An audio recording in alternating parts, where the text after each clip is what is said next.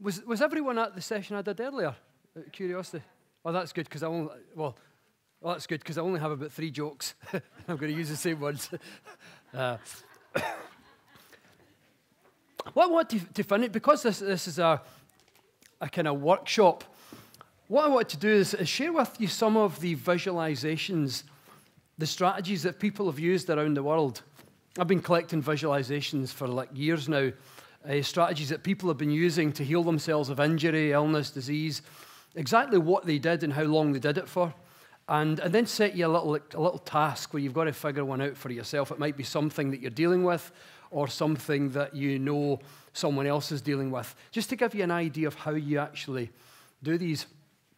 But just as a recap, I believe that visualization, when we're imagining, when we're using the mind to have a physical or a physiological, biological impact on the body, I believe it goes through a neuroplasticity approach. So earlier I was talking about how the brain doesn't distinguish real from imaginary.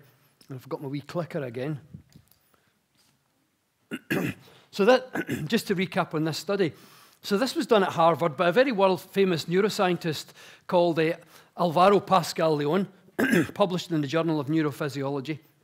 And they basically got a group of volunteers to play 5 notes on a piano, plunk, plunk, plunk, plunk, plunk, plunk, plunk, up and down a scale for 2 hours on 5 consecutive days, homing in on the regions of the brain, which is these fingerprint areas of the brain. They found that after 5 days, so Monday, Tuesday, Wednesday, Thursday, Friday, the fingerprint region had grown by a factor of about 30 to 40 times. Now, what's really happening there is, if you think of brain cells like your hands, and it's like you're growing extra fingers, and the fingers are reaching out and connecting with another hand. Like 2 trees, for example, one tree reaches out and connects with another one, but vastly multiplies its branches in all directions. So what you get is, it's called neuroplasticity, literally growth of the fibers and connection, or the wiring in the brain. So 5 days of going plunk, plunk, plunk, plunk for 2 hours a day caused massive rewiring of the brain. 5 days of imagining doing the same thing. So instead of going plunk, plunk, plunk with your fingers, they had to imagine going plunk, plunk, plunk, plunk with the fingers for the same 2 hours and 5 consecutive days. And as you can see, it's exactly the same. If you count the pixels, it's a 97% overlay there. So literally, within error margins, the brain does not distinguish between real and imaginary. So I've interviewed people all over the world, collected stories, testimonies, and what's consistent in almost every single one of these stories is people take a picture of illness in their mind and turn it into a picture of wellness, and they do it over and over and over again, just like the plunk, plunk, plunk, plunk, plunk with the fingers. The only way to affect neuroplasticity in the brain, the only way to get neuroplasticity in the brain is to physically move or to think the same thought over and over and over again. So doing the same movement creates neuroplasticity. Thinking the same thing creates neuroplasticity. So I'll give you a few examples of the actual recoveries people made. So that earlier I said the most common or regularly used example of people who had cancer but who were getting chemotherapy is they imagine the chemo drugs as little piranha fish going, nibbling the tumours. The tumours get smaller and smaller and smaller and smaller and smaller till it's gone. Picture of illness converted into a picture of wellness. Repetition, and they do it over and over and over again. So every single day, the same thing, smaller and smaller and smaller, gone. Smaller and smaller and smaller, gone. Illness, smaller and smaller and smaller, wellness, gone. Over and over and over again. People in radiotherapy imagine the radiation is bolts of lightning going, pa-chung, pa-chung, pa-chung, pa-chung, pa-chung, burning chunks out the tumour. So again, smaller and smaller and smaller and smaller and smaller, gone. Some people actually just imagine tumours, multiple tumours, for example, as ice, and just imagine the ice melting. So sometimes they imagine heat lamps or crystals melting the ice, and it gets smaller and smaller and smaller. And then what they sometimes do is imagine mopping all the liquid up, wringing it into an imaginary bucket, and taking it out and throwing it away. I met a person who had a chronic kidney disease, so a kidney function down to about 5 or 10%. And every single day, for a year, imagined going to her kidney cells, one cell at a time, and in the disease state had imagined these cells to be like kind of shriveled up. You know the way your finger goes if you're in the bath too long and the skin shrivels up. So they imagined the kidney cells as like kind of shriveled up, but sickly and grey looking. And that was in the disease state. So in her mind's eye, what she did every single day is imagine giving each cell a little bit of, just one cell at a time, a little drink of nutrition.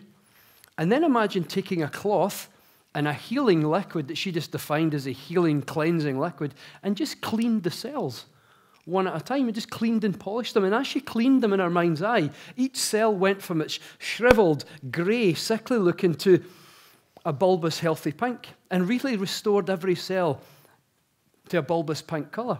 Took the next cell, shriveled grey, gave it some medicine, cleaned it with a cloth, cleaning fluid, and went from the disease, illness, state of illness being the shriveled and grey, to wellness, which is the healthy bulbous pink. A year later, I bumped into, because I'd shared an example like that at a conference, and the following year I met her again at the conference, and she came up quite teary-eyed and said, "You probably wouldn't remember me last year, but I was in the audience when you shared the kidney visualization." Well, at that time, I'd just been diagnosed with about, I think it was 5, or it was just under 10% kidney function, and she got really emotional, as she said, and I just wanted to say that as of last week, I've been discharged and my kidney function is perfectly normal again. And that's what I did religiously for a year. And I think these kind of things go through a neuroplasticity approach. The science hasn't been fully investigated. I explained this morning about the mind-body connection. That's the best of the science that I'm aware of that links the mind and the body.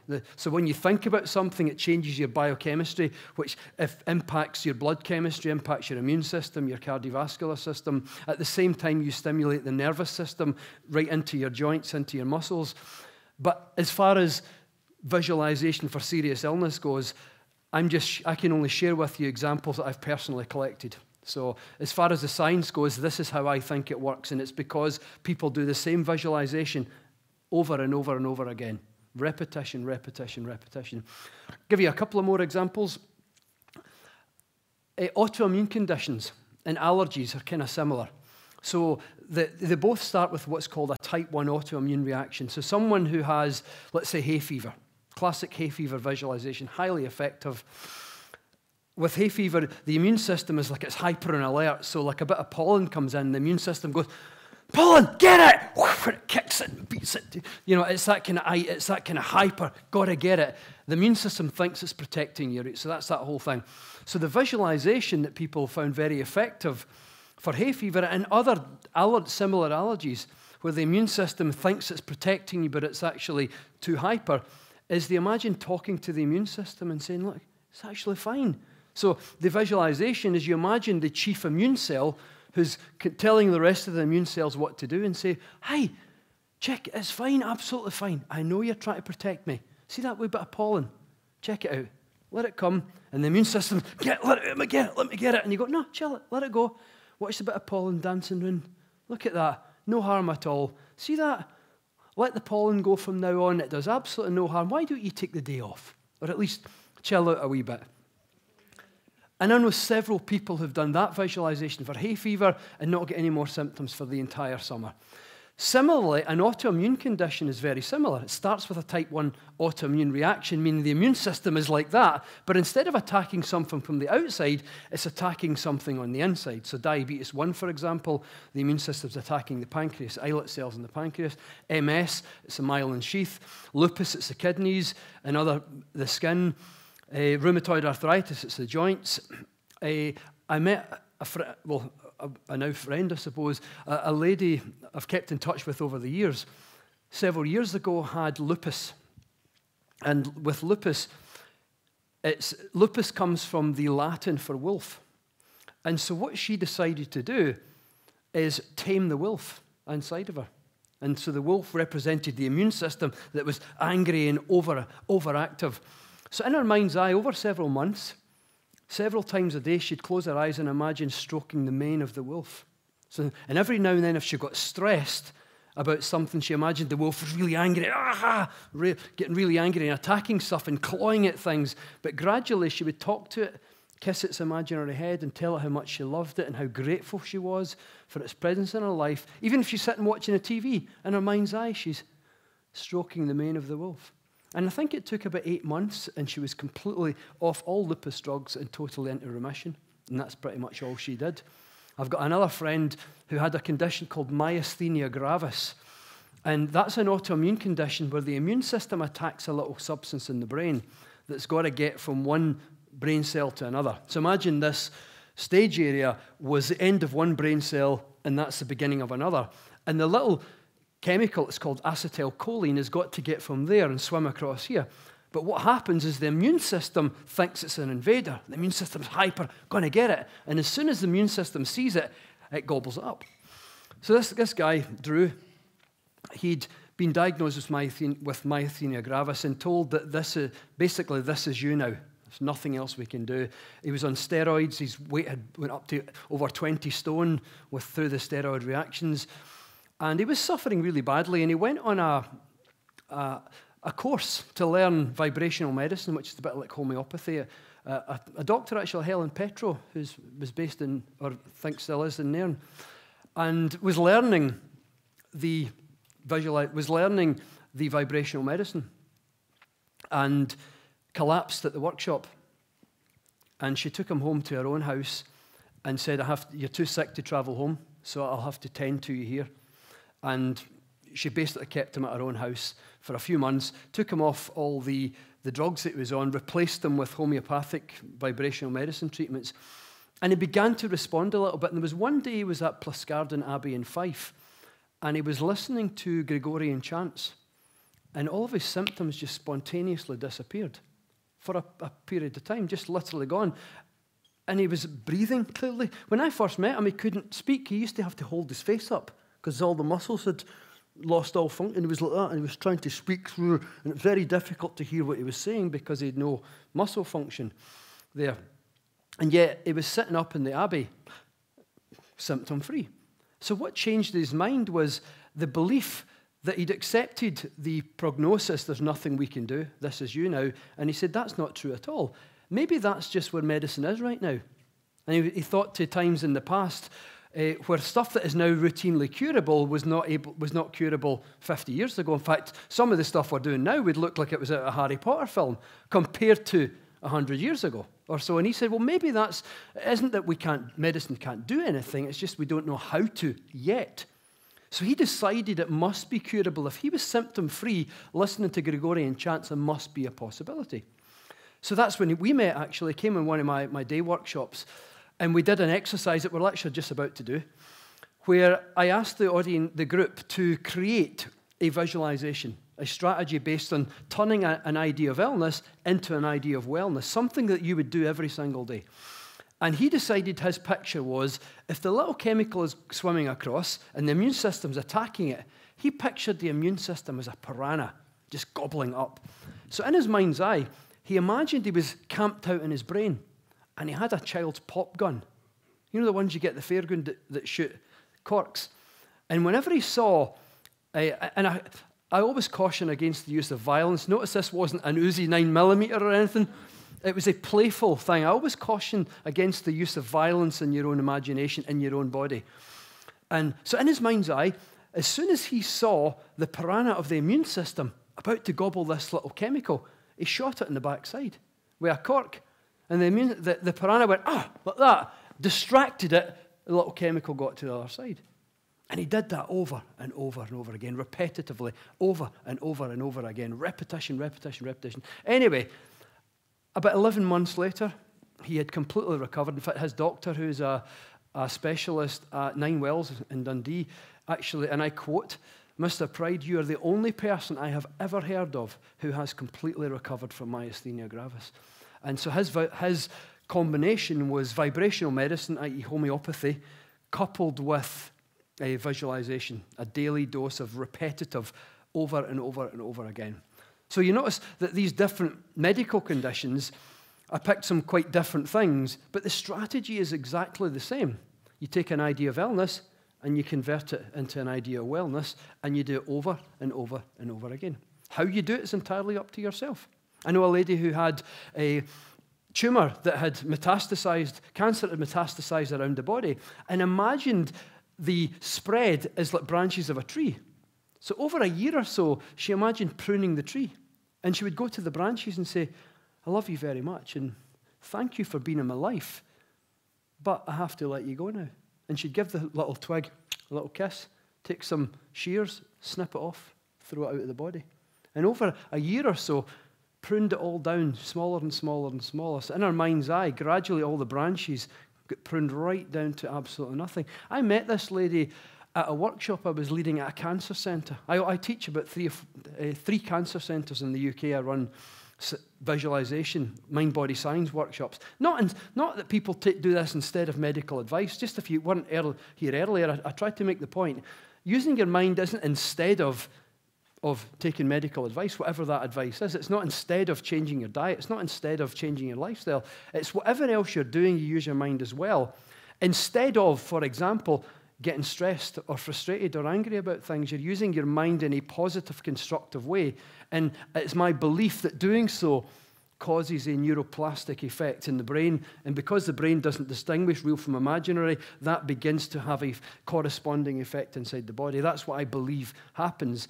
But I would always caution against doing this instead of whatever else you're doing. So this is in addition to whatever else you're doing. I think that's just being sensible, really. But you'll notice that the strategies for all of these things are exactly the same. Illness turned into wellness over and over and over again. And I'm repeating the point intentionally over and over and over again to get it into our heads of just how important that aspect of it actually is. So here's a wee exercise. And let's just take 5 minutes for this. Talk to the person beside you, or if you're in a wee three, use a wee three, and pick a medical condition. It might be something you're dealing with just now, or it might be something that you're aware of someone else is dealing with, and see if you can come up with an illness converted into wellness strategy. Do it. I'll give you 5 minutes. You might find that you go through it fairly quickly and you can do one for each of you. But just to give you an idea of the process of what it's actually like to work out a strategy. So an idea of illness, convert it into an idea of wellness, right? Just take 5 minutes.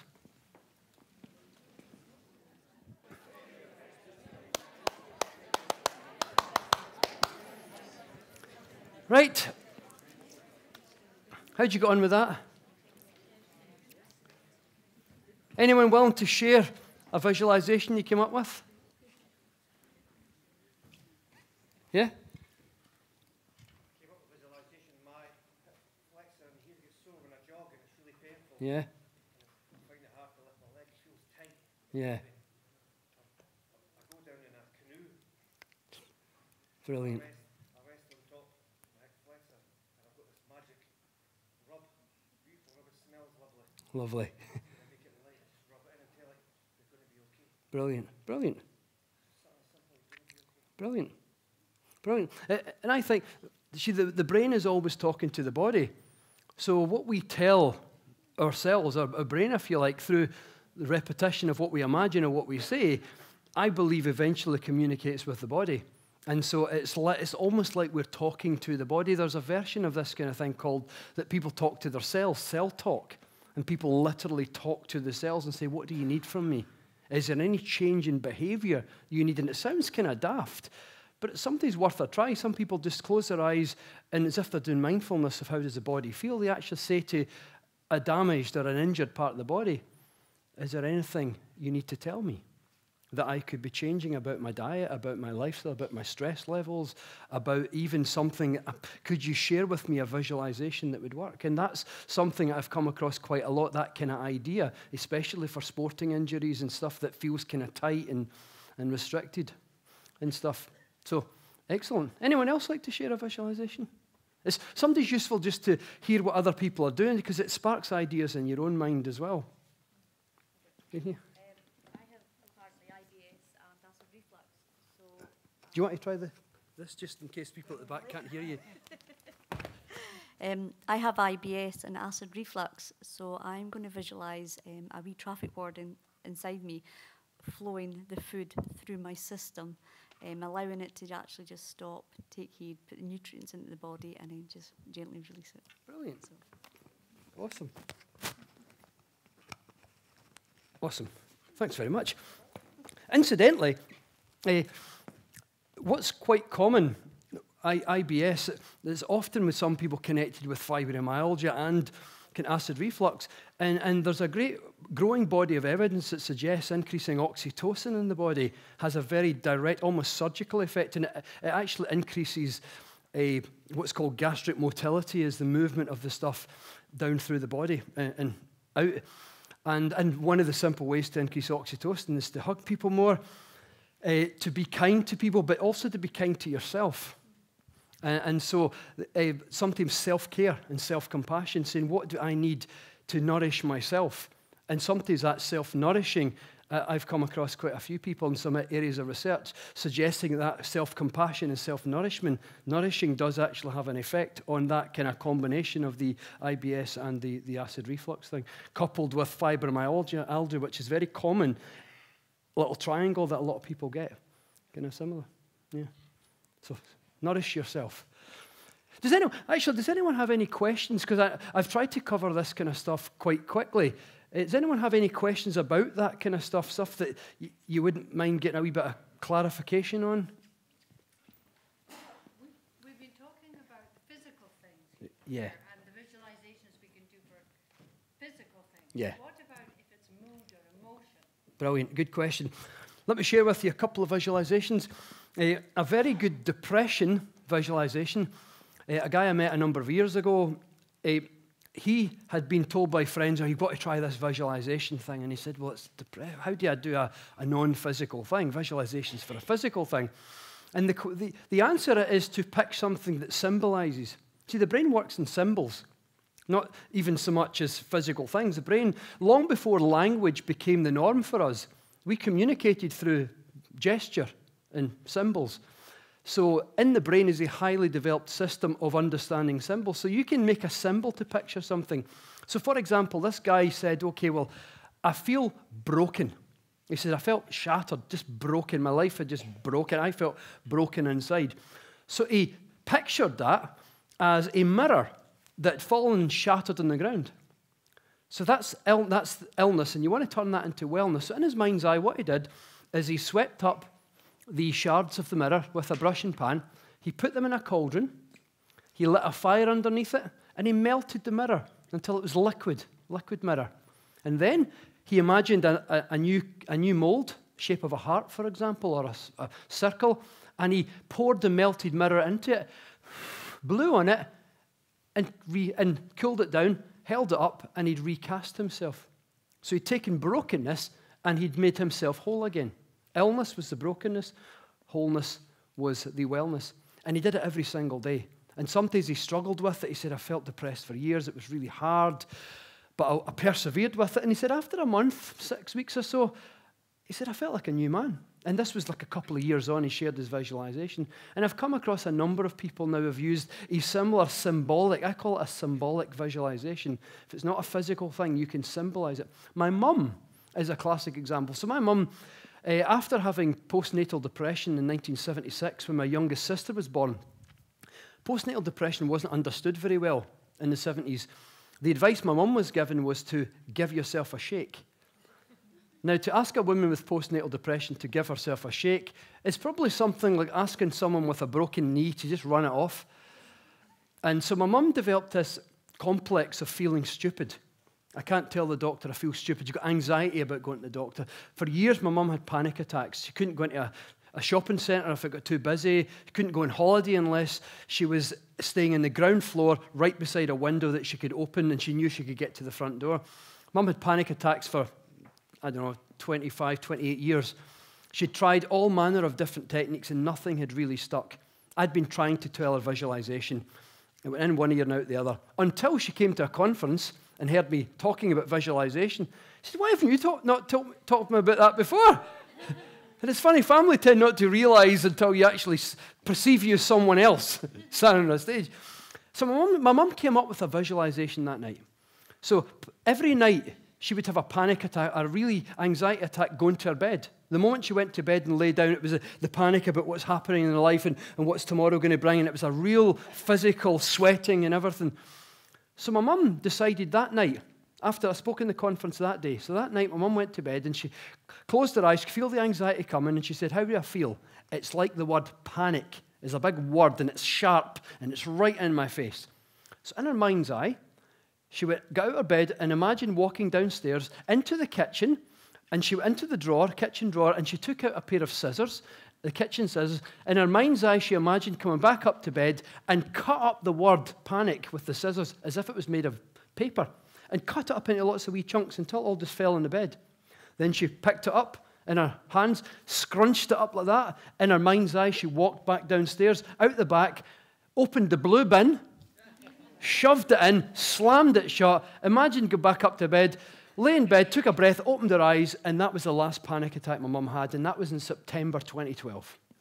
And my mum had gone, I think, 28 years of anxiety and panic attacks and has not had a panic attack for 4.5 years.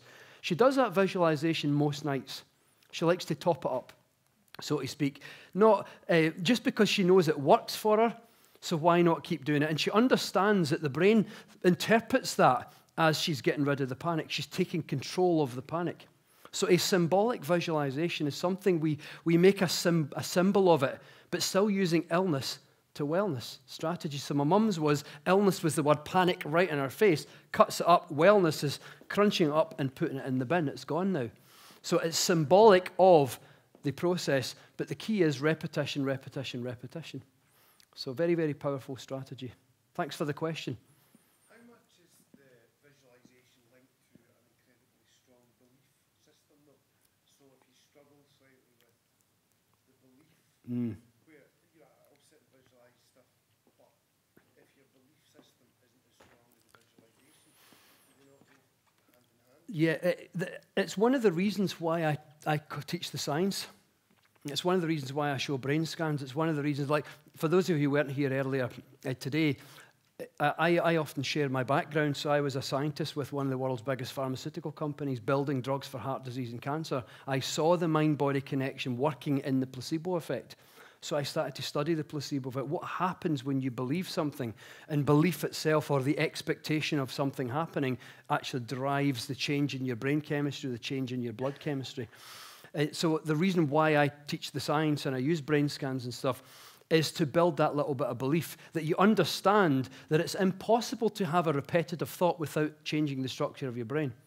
Providing you think the same thought, whether it's illness, whether it's getting to the end product of wellness, and keep thinking the same thought. On some level, the brain has to process it. If you had to think of someone you love every single day, then the love area of the brain would increase. If you had to think of stress and frustration every day, you would wire the brain for stress and frustration. The brain literally follows what you do. So the reason why I teach this stuff like this is to give you that little bit of faith. The second little bit of belief in yourself. The second thing is try and just notice, try the techniques out and notice the changes yourself. And as you notice quite quickly some of the small changes that begin to happen in how you feel and how your body's working, that begins to build belief. So you start to build your own belief based on what you're doing in your mind and noticing the results that you're actually getting. So that's my formula, is the two things together, is read a wee bit, read up in some of the science, take a photograph. The reason why I put that reference there for everyone's benefit is Google the paper. Go into Google and get a hold of the PDF of the paper as well. It's called Modulation of Muscle Responses Evoked by Transcranial Magnetic Stimulation During the Acquisition of Newfound Motor Skills. A bit of a mouthful. It basically means the brain can't distinguish between real and imaginary, is roughly what the paper was describing. So the reason I put things like this up is so that you can read up on things yourself, or you know, read a good book. I've written a few on the mind-body connection. I'm not trying to plug my own books, but it is good stuff, because it's got science and stories of people that have used that kind of stuff. So educating yourself a wee bit to build your belief, and then just noticing some of the changes that occur in your own body as you practice some of the techniques. But thanks for the question. It's really good for everyone to hear that, actually. Yeah, of course you can. Is there a danger that the reverse can happen? Can you, if you believe, you know, can you make, say, you know, a cancer worse by believing it's getting worse? I don't know. Do you know, I don't invest much focus on the negative side of things. I prefer to say, here is a reality that a person is facing. What can I do about it? So I actually don't think about it, to be really honest with you. I don't think belief can create an illness. I don't.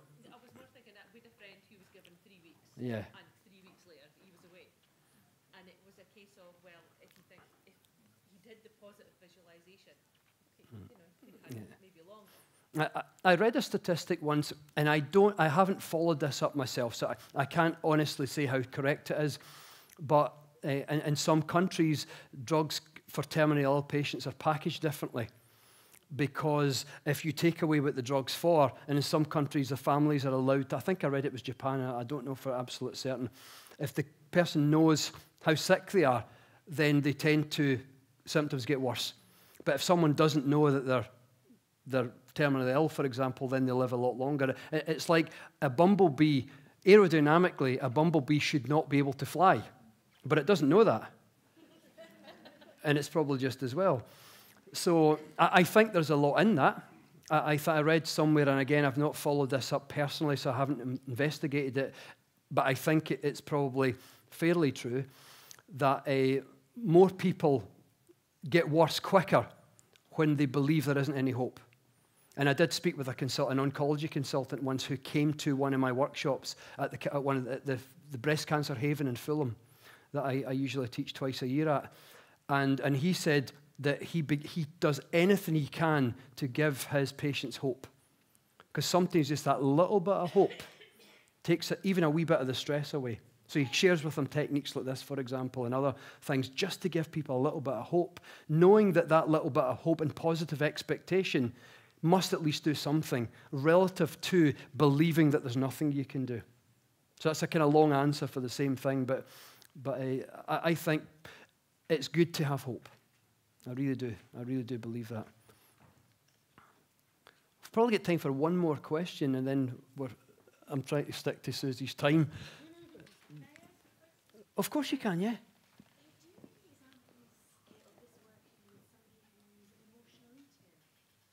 An emotional eater? I've not come across any specific examples, to be really honest with that. But what you could do is create a symbol, something symbolic of it, and turn it into something else, if that makes sense. So if you could think of something symbolically that emotional eating would be, like if, for example, it was even something as simple as water gushing out a tap, and that was symbolizing it to you, then you might turn the tap off. And at least imagine gradually turning it off and gradually the water beginning to get weaker and weaker and weaker, and that's symbolizing the emotion beginning to tone down, so to speak. So something like along those kind of lines would be a good starting point, actually. So I'll finish with a wee story that's a visualization story for when you imagining yourself as the next highest version of yourself.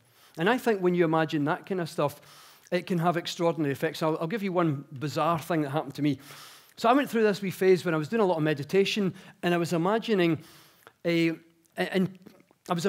if your highest spiritual potential, for example, would be like a being of light, and you'd be pure light. So I imagined that I was walking my dog at the time. This was a couple of years ago. He passed away a few years ago.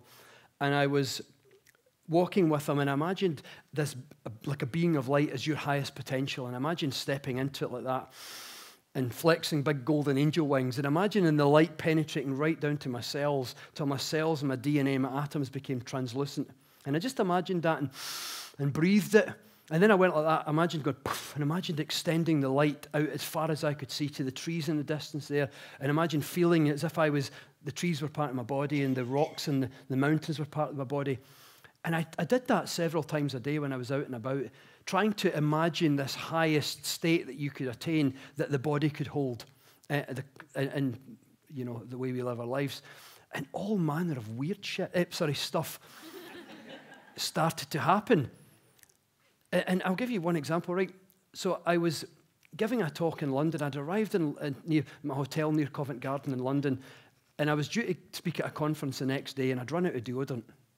And I walked out onto the street, and it was chucking it down with rain. I didn't have a jacket. I was pretty much dressed like this. And I thought, damn it, I'm going to get soaked. And I was using men's Dove deodorant. And I thought, well, I know what I'll do. I'll put on my Being of Light suit, right down to the cells, and extend myself a quarter of a mile, imaginary. And I thought, I'll try and feel a Dove deodorant. Sounded a bit kind of crazy. And I thought, I feel like I should turn left. So I'm walking down the road. And after about 50 metres, I stopped abruptly and I said, wait a minute, you know, if that's true, that you're pure light, maybe everything's connected to everything else. Maybe everything's part of the same thing. And I said, so that means I'm already part of every Dove deodorant in London. And it's just like me summoning my hand to my chest is no different from summoning a Dove deodorant. So I stopped like that and I said, I should be able to just put my hands out. And a men's Dove deodorant should just land in my hand. And I stood there actually in the Covent Garden for about 20 seconds. And I stopped after a while, but I had such a clear thought, I'm sure I absolutely feel that should happen. Maybe it's just the mind that says it can't. And I'm standing there like that. And I decided not to do it much longer because a Being of Light suit doesn't actually have a hood. It's made of light. So I walked around the corner, found a shop, got my Dove deodorant. Anyway, the following week, I'm about to board my flight from Edinburgh to Heathrow Airport. I was giving a lecture in London that night, Friday night, and BA, British Airways, had just announced a 4-hour delay to my flight, and I'm going, oh, shit, I mean, damn it, I'm going to miss my lecture, what am I going to do? And I thought, there's always a solution, you know, always an answer, always a way. I'm just like, right, what am I going to do, what am I going to do? On the board, Gatwick Airport, flight closing, over at the BA desk, excuse me, any chance, I'm giving a lecture in London tonight, 4-hour delay, I'm going to miss my lecture, could I jump on the Gatwick flight? BA staff were great, no problem at all, sir. New boarding pass, I was on the flight to Gatwick. Now, I fly Edinburgh to Heathrow once or twice a month, and I get off at Heathrow Airport, I get the Heathrow Express train to Paddington Station. I do it all the time, I know Paddington Station at the back of my hands, but this time, arriving in Gatwick, I had to get the Gatwick Express to Victoria Station. I'd only been in Victoria once, really big station, it's weird shape as well, it's got 5 exits. And I was walking about Victoria going, where in the damn am I? I'm a bit kind of lost. I wasn't paying attention, and I bumped into this young girl, and nearly took her off her feet, because a bit of momentum, she was quite short, and I'm like, oh, really sorry. And I grabbed her shoulders. You know, in this modern world, you need to be careful what you do with your hands. And I was immediately sensitive to that, and I went, oh, I'm really sorry. And she looked at me, and she dropped a men's Dove deodorant in my hands.